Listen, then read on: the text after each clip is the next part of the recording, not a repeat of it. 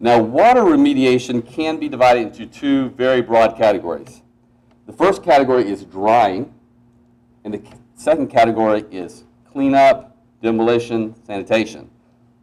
The purpose of drying is to limit the amount of demolition. The IICRC states that there are 4 principles to drying your structure.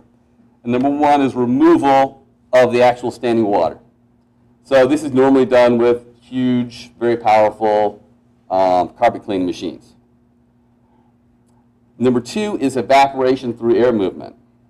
After a water loss, drywall, wood framing, subfloors are typically saturated with water.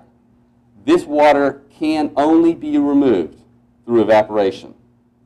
This is normally accomplished by using large industrial fans that are moving thousands of cubic feet of air per minute.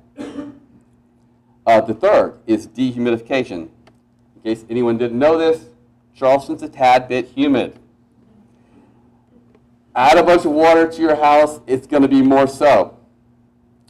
It is very difficult to evaporate water if the air in the building is already full of water.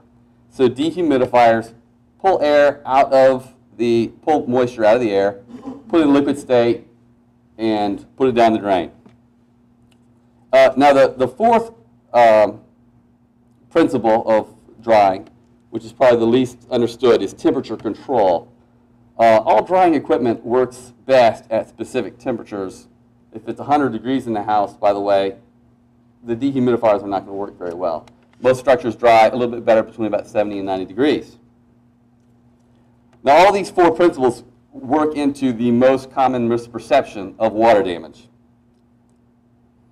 That myth is that the water that you see is the water you have to worry about.